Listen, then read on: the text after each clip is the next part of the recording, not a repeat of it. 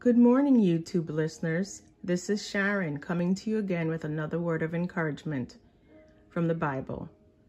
Today I'll be reading from Job chapter 12, verse 7. But before I begin, I just wanted to ask you a question. Have you noticed how beautiful it is outside? Have you looked at the skies lately? Have you taken the time to look at the clouds? Have you listened to the birds? Have you looked at nature? Have you contemplated how beautiful everything is? Have you contemplated that there's nothing identical? Each blade of grass is completely different than the one next to it, down to the cellular structure.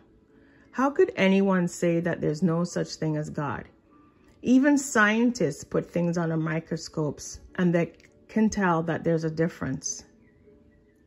According to the Word of God, ask the animals and they will teach you. Ask the birds of the sky and they will tell you. Speak to the earth and it will instruct you. Let the fish of the sea speak to you. They all know that the Lord has done this.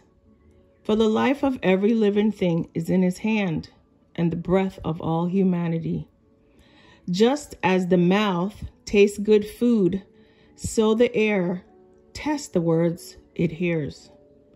Wisdom belongs to the aged, and understanding to those who have lived many years.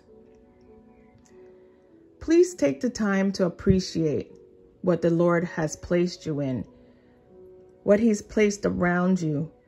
Take time to meditate, to look at nature, to see how wonderful it is, how beautifully we have been created, and all things have been created for him, by him.